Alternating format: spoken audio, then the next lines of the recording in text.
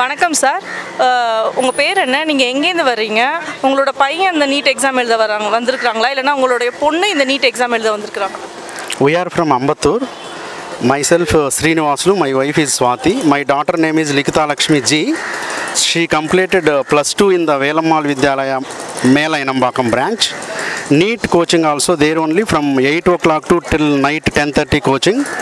So she is studied in the hostel only. So just now she entered into write the exam. அந்த NEET பயிற்சி உங்களோட பொண்ணு எவ்வளோ நாளாக எடுத்துக்கிட்டாங்க sir? Past 2 years. 2 years continuous coaching in the school itself. Morning 8 o'clock to evening 8 o'clock first year. Second year morning 8 to night 10:30 in school itself. Full coaching in the Velammal Vidyalaya Mela Inambakam. உங்கள் பொண்ணுக்கு நீங்கள் எந்தெந்த விதத்துலலாம் மோட்டிவாக இருந்தீங்க? அதாவது நிறைய competition அதிகமாக இருக்கிற world, இந்த எக்ஸாமை பொறுத்த வரைக்கும் இன்னும் அதிகமான காம்படிஷன் இருக்கும். உங்கள் பொண்ணுக்கு எந்தெந்த விதத்துலலாம் நீங்கள் ஊக்கம் கொடுத்தீங்க? நம்ம மோட்டிவேட் பண்ணிகிட்டே இருக்கணுமோ. அவங்க ஆக்சுவலாக ரொம்ப ஸ்ட்ரெஸ்ஸாக எடுக்கிறாங்க. மார்னிங் 8 o'clock to night 10:30 வரைக்கும் அவளை ஸ்கூல்லே படிச்சுட்டு வராங்க. வீட்டுக்கு வந்தோடனே சாப்பிட்டுட்டு தூங்க வைக்கிறா. காலையில் ஒரு ½ an hour அந்த மாதிரி 6 o'clock 6:30 எழுந்துட்டு ரெடி பண்ணிவிட்டு போகிறாங்க. திருப்பி ஸ்கூல்லேருந்து ஒரு 1 hour 2 hours அந்த மாதிரி படிப்பாங்க. ஆனால் அவங்க நிறைய டெஸ்ட்டு கண்டக்ட் பண்ணுறாங்க, வீக்லி டெஸ்ட்டு அந்த மாதிரி. டீச்சர்ஸ் எல்லாம் நல்லா மோட்டிவேட் பண்ணுறாங்க. ஆனால் ஃபுட் கேர், ஸ்லீப் கேர் நம்ம மோட்டிவேட் பண்ணிகிட்டே இருக்கணும். நிறையா டெஸ்ட் எழுதணும். அந்த மாதிரி தான் போயிட்டே இருக்குது இப்போதைக்கு. சார், உங்கள் நேம் என்ன? நீங்கள் எங்கேருந்து வரீங்க? இந்த நீட் எக்ஸாம் உங்கள் பையன் எழுத வந்திருக்கிறாங்களா இல்லைன்னா உங்கள் பொண்ணு எழுத வந்திருக்கிறாங்களா? என் பையன் எழுத வந்திருக்கான். பையன் பேர் மகாராஜன். பல்லவரத்தில் நான் வந்திருக்கேன். நீட்டு மிகவும் கஷ்டமான சூழ்நிலை நல்லா படித்து ப்ரிப்பேர் பண்ணியிருக்கிறான். பையன் நல்லா கான்சன்ட்ரேட் பண்ணி படிச்சிருக்கான். மேலும் இந்த நீட் இதான் லாஸ்ட் டைமாக இருக்கணும். இனிமேல் இந்த நீட் இருக்கக்கூடாது. பிள்ளைங்களுடைய மூளைக்கு ரொம்ப வேலை கொடுக்குது. அதனால் இந்த நீட் இதான் கடைசி டைமாக இருக்கணும். என்னுடைய வேண்டுகோள் இதான். இந்த அரசாங்கம் இதை தடை பண்ணி இந்த நீட்டை இதோட ஒழிச்சு கட்டணும். அதான் என்னுடைய வேண்டுகோள். நீட்டு பிள்ளைங்களுக்கு ரொம்ப ஒரு இக்கட்டான சூழ்நிலையில் நல்லா படித்து அவங்க இது பண்ணிகிட்ருக்காங்க. ஆனால் இது பிள்ளைங்களுடைய மன உளைச்சலுக்கு மிகவும் உள்ள எக்ஸாம் இது. அதனால் மார்க் அடிப்படையில் இது போட்டாங்கன்னா நல்லா. நீட்டு இதை கொடுக்கக்கூடாது. இனிமேல் நீட்டு இருக்கக்கூடாது தமிழ்நாட்டில். இவ்வளோ நீங்கள் ஆதங்கமாக பேசுகிறீங்க. உங்கள் பையன் எத்தனை வருஷமாக பயிற்சி பெற்றுட்டு இருந்தார்? இதில் அவங்க சந்தித்த சவால்கள் என்ன? எந்த அளவுக்கு மன அழுத்தத்தில் அவர் இருந்தார்? என் பையன் நல்லா தான் படிச்சுக்கிட்டு இருக்கிறான். மன அழுத்தத்துலலாம் இல்லை, ஓரளவு நல்லா படிச்சுக்கிட்டு இருக்கிறான். 1 year படிக்கிறான். லாஸ்ட் 1 year இந்த நீட் எக்ஸாம் படிச்சுட்டு இருக்கிறான். இந்த நீட் எக்ஸாம் இதோட லாஸ்ட்டாக இருக்கணும். மத்திய அரசாங்கத்துக்கும் மாநில அரசாங்கத்துக்கும் என்னுடைய வேண்டுகோள், இந்த நீட்டை இதோட லாஸ்ட்டு முற்றுப்புள்ளி வைக்கணும். அதான் வேண்டுகோள். Thanks ma'am. நன்றி சார். நன்றி சார். என்னது, நீங்கள் எங்கேருந்து வரீங்க? நாராயணசாமி, காரனோடலேருந்து வரேன் மேடம். இந்த நீட் எக்ஸாம் உங்கள் பையன் எழுதுறாங்களா இல்லைன்னா உங்கள் பொண்ணு எழுதுறாங்களா? பையன் இது மேடம், ஆல்ரெடி நீட் MBBS படிச்சுட்டு இருக்கு. பொண்ணு எழுதிருக்கு மேடம். அவங்க என்ன இயர் சார் படிக்கிறாங்க? இப்போ 2nd year மேடம். சரி, உங்கள் பொண்ணு இப்போ நீட் எக்ஸாம் எழுத வந்திருக்காங்க. எத்தனை வருஷமாக இதுக்கு பயிற்சி எடுத்தாங்க? நீங்கள் எந்தெந்த விதத்துலலாம் உதவியாக இருந்தீங்க ஒரு பெற்றோரா? கோச்சிங் சென்டரில் அனுப்பலாம் மேடம். வீட்டில் இருந்து நாங்கள் MSc பாட்னின்றதுனால வீட்லேயே ரெடி பண்ணோம். ஜஸ்ட் ட்ரை பண்ணுறோம், அவ்வளோதான். அது ஃபெயிலியர் ஆச்சுன்னா கூட எங்களுக்கு ஒன்றும் ப்ராப்ளம் கிடையாது. இவ்வளோ ஒரு கடினமான சூழ்நிலையும் அவ்வளோ ஸ்போர்ட்டிவாக பேசுகிறீங்க. இந்த மோட்டிவேஷன் எங்கேருந்து வந்துச்சு? உங்கள் பசங்களுமே அப்படி தான் மோட்டிவாக இருப்பாங்க? ஆமாம் மேடம். அவங்க இது இப்போ பொண்ணு கம்பல்சரி நான் ட்ரை பண்ணுறேன் அப்படின்னு தான் சொல்ல. சேரணும், MBA சேரணுன்றலாம் கிடையாது. ட்ரை பண்ணுவோம், ஜஸ்ட் அவ்வளோதான். அது ஃபெயிலியர் ஆனாலும் அதை பற்றி ஒரி பண்ணுற மாதிரிலாம் கிடையாது. ஜாலி டைப்பில் தான் எழுதுறாங்க. அதே மாதிரி தான் ஃபஸ்ட்டு எழுதி இப்போது MBBS படிச்சிருக்கான் பையன்.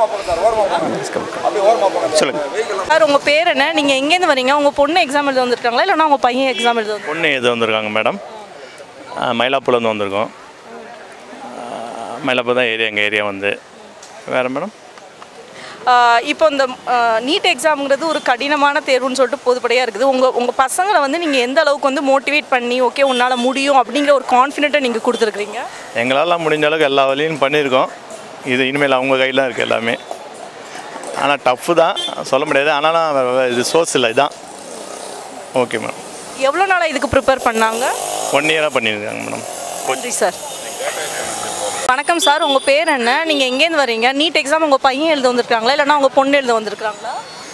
நான் வெளிவாகத்துலேருந்து வரேன். என் பேர் துளசிராமன். என் டாக்டர் தான் எழுத வந்திருக்காங்க. உள்ளே போயிட்டு அப்படியே ஒரு வருஷமாக கோச்சிங் போய் நல்லபடியாக படிச்சுட்டு இருக்கேன். அநேகமாக பாஸ் பண்ணிடுவேன், இந்த நம்பிக்கை இருக்குது. எங்கள் பயிற்சி மையம் வந்து எந்த அளவுக்கு உங்களுக்கு உறுதுணையாக இருந்துச்சு? நீங்கள் ஒரு பேரண்ட்ஸாக நீங்கள் வந்து வீட்டில் எந்த அளவுக்கு உங்களுக்கு ஒரு மோட்டிவேட்டடாக இருந்தீங்க? ஆக்சுவலாக அவளோட ட்ரீம் இது. நான் வீட்டில் தான் படிக்கிறேன், ஓனாக தான் படித்தேன். ஓனாக தான் படித்து எழுதியிருக்கேன். எனக்கு தெரிஞ்சு பாஸ் பண்ணிவிடுவேன். இந்த தேர்வில் வெற்றி பெறுவாங்கிற முழு நம்பிக்கை உங்களுக்கு இருக்குது? ஒன்று. நன்றி சார். தேங்க்யூ. வணக்கம் சார், உங்கள் பேர் என்ன? நீங்கள் எங்கேருந்து வரீங்க? உங்கள் பொண்ணு இந்த நீட் எக்ஸாம் எழுத வந்திருக்காங்களா இல்லைனா உங்கள் பையன் நீட் எக்ஸாம் எழுத வந்திருக்காங்களா? பொண்ணு தான் மேடம். நான் சென்னை அசோக் நகர்லேருந்து வந்திருக்கேன். பொண்ணு தான் எழுதியிருக்கான் நீட்டுக்கு. இந்த நீட் எக்ஸாமுக்காக வேண்டி எவ்வளோ நாள் பயிற்சி எடுத்துக்கிட்டாங்க? லாஸ்ட் 2 இயர்ஸாக ப்ராக்டிஸ் பண்ணிட்டுருக்காங்க. இந்த 2 இயர்ஸாக அவங்க வந்து என்னென்ன விஷயங்கள்லாம் வந்து புதுசாக கற்றுக்கிட்டாங்க, இல்லைனா என்னென்ன சவால்கள்லாம் அவங்க வந்து சந்திச்சாங்க? நீங்கள் எந்த விதத்தில் மோட்டிவேட்டடாக இருந்தீங்க அவங்களுக்கு? It's very hard. ரொம்ப டே நைட் நல்ல கோச்சிங் பண்ணிகிட்ருக்கேன். இன்ஷால்லா இது 100% ரிசல்ட். வணக்கம் சார், உங்கள் பேர் என்ன? நீங்கள் எங்கேருந்து வரீங்க? உங்கள் பொண்ணு எக்ஸாம் எழுத வந்திருக்காங்களா பையனா? நாங்கள் வந்து வானகரம் போரூர் டோல்கேட்லேருந்து வரோம். என் பேர் கோகுல் கிருஷ்ணா. என் பையன் வந்து எக்ஸாம் எழுத வந்திருக்காரு. ஜெய்தீப் அரவிந்த் சொல்லிட்டு எக்ஸாம் எழுத வந்திருக்காரு. இந்த நீட் எக்ஸாம் உங்கள் பையன் எவ்வளோ மாதமாக வந்து பயிற்சி மையத்துக்கு போயிருந்தாங்க? ஒரு பேரண்ட்டாக நீங்கள் எந்த அளவுக்கு அவங்களுக்கு மோட்டிவேட்டடாக இருந்தீங்க? லாஸ்ட் ஒரு 6 மாதமாக வந்து போயிட்டுருக்கோம்.